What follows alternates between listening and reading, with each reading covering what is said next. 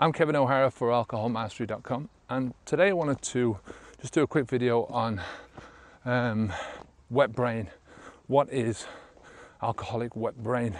You often hear this being talked about in the forums, and wherever there's people looking for information about how to quit drinking or about alcoholism in general, about drinking alcohol in general, they want to know information about this. So I thought I'd do this quick video on what is alcoholic wet brain.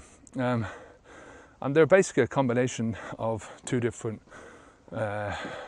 disorders. The first one is Wernicke's encephalopathy, and the second one is Korsakoff's psychosis. Now, these two can occur either together or separately, and they result from a deficiency of vitamin B1, so thiamine.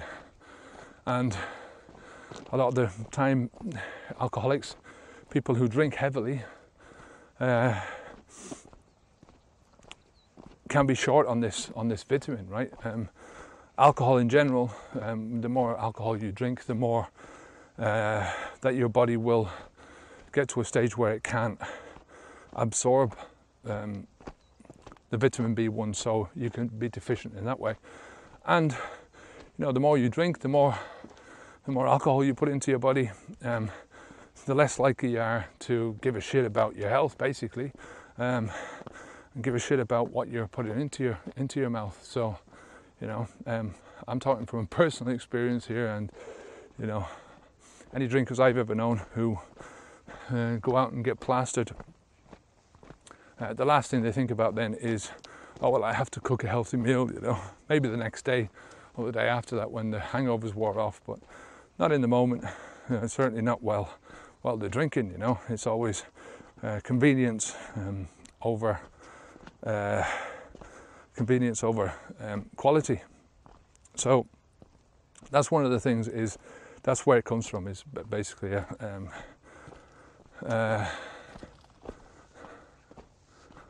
birds, sorry, distracted. So that's where it comes from, a deficiency of thiamine, vitamin B1, regardless of where you get that. Either you're not taking enough of it into your diet, or your body is not capable anymore of absorbing this thiamine, right? They call it alcoholic wet brain, but it's not in reality. You don't have to be a heavy drinker to get this. It's not exclusive to heavy drinkers. People who are not taking in enough vitamin B in their diets can get this. It's a long-term condition, but it happens sort of very quickly.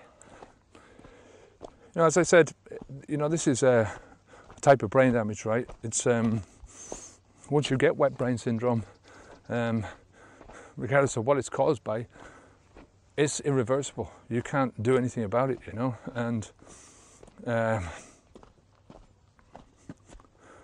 it's part of what's known as alcoholic dementia, and they reckon that between 10 and 24% of all dementias are caused by alcohol. That's another figure which is staggering, and yet we still don't call this fucking thing a drug. Oh no, it's just a beverage, and it's only if you keep drinking loads of it, that you do any damage.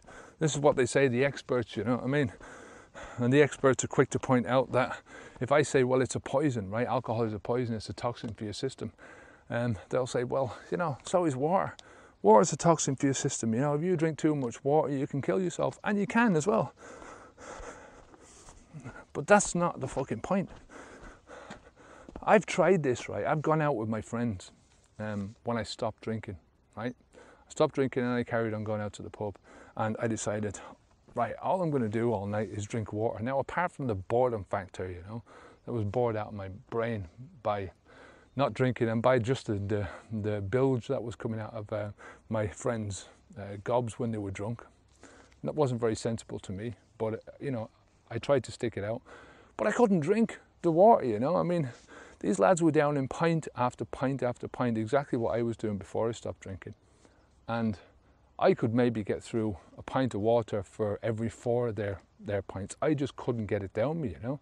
So, you know, to say, well, if you drink a lot of water, if you drink too much water, that you can get poisoned by it, that's true, but you have to drink a lot of water, and it's very difficult to do that.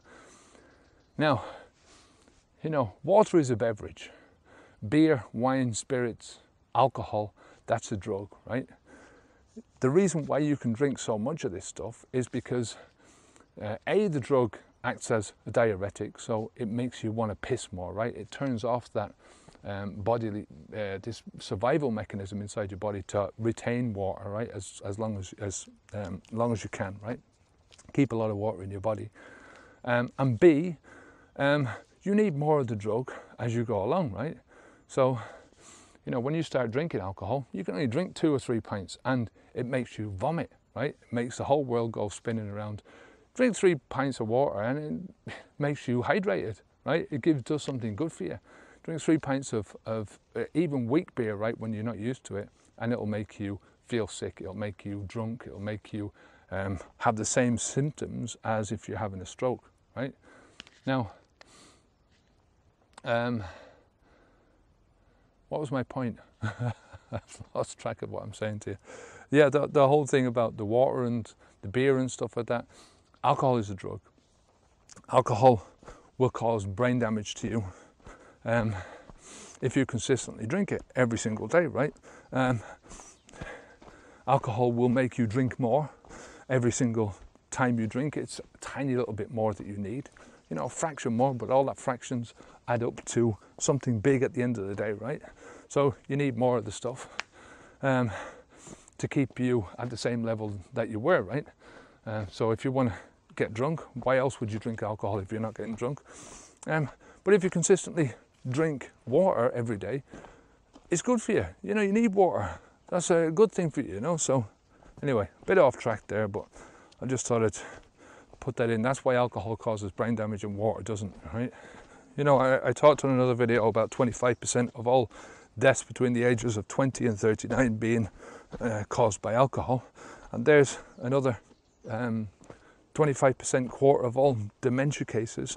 You know, it could be as low as 10%, but I'm sort of hedging my bets and saying, well, I bet you it's more than, if I had to put money on it, I'd say it's closer to the 25%. Like I said, there's a lot of deaths that happen, and they say 3.5 million people every single year, but that's people who they can directly say, well, you know, alcohol had a direct cause in their deaths, right? What about all the other people that died of another cause, but they were on the way to dying through alcoholism, right? Alcoholism, dying through drinking too much alcohol, right? From drinking alcohol, period. So what I'm saying is that, you know, when you get something like wet brain, that's irreversible, and 20% of the people who get wet brain are going to die from it, right? You know, you hear these arguments about, well, you know, alcohol doesn't really damage your brain cells, you know. Your whole brain runs on, it's all the chemical balances that are inside your brain, right? These are what stimulate me to walk down this hill, right? To talk into this video, to think about what I'm going to say, right? You know, that when you take alcohol, it's one of the few things that passes through your blood-brain barrier, which is to protect your brain. It's there to protect your brain, not only from outside substances that you might take into your body, but from shit that's already in your body, right? From any sort of microbes that are in there that might, if they get into your brain, they could cause you to, you know, get brain damage. So you have a complicated system there working for your advantage. And, you know, it seems to me that a lot of the time we're doing our best to try and bypass these natural security systems in ourselves in order to get drunk, right? To feel a bit, oh, I feel weird now, isn't that crazy, you know? But all of that has a price to pay at the end of the day. So look, I'm going to do another video on the symptoms of wet brain, because I think it's important, you know, for people just that they know. And if somebody's looking for symptoms, I don't want them to have to go through all this bullshit, right? So that's it for this video. I'll close this one down now. If you have any questions at all about this or any comments, leave them down below. Come on over to the website. You'll find the audio for this video underneath the video on the website, on the post. You can also get it on iTunes. Until next time, have a great day, have a safe day. Keep the alcohol out of your mouth. If you do that, then none of this shit can happen to you, you know. Replace the alcohol with something good, you know. Replace it with water, and try as you might, you won't be able to drink as much water as you can beer or whatever else you're drinking, right? I'm Kevin O'Hara for alcoholmastery.com. Onwards and upwards.